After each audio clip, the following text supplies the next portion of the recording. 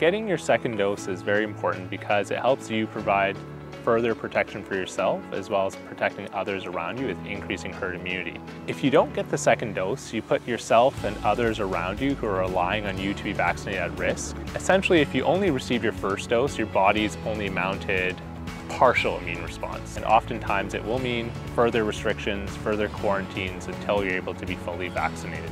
You should wait the recommended 8 weeks between your vaccination doses. A longer interval period between your first and your booster dose can sometimes mean increased immune response. Recent real-world studies have demonstrated efficacy in intermixing vaccines, so it's important for you to get whatever second vaccine you're eligible for. If you have any questions, please contact your family doctor for your own personal medical decisions. And if you don't have a family doctor, reach out to the Pathways Medical Care Directory to be able to put yourself on a wait list for a family doctor.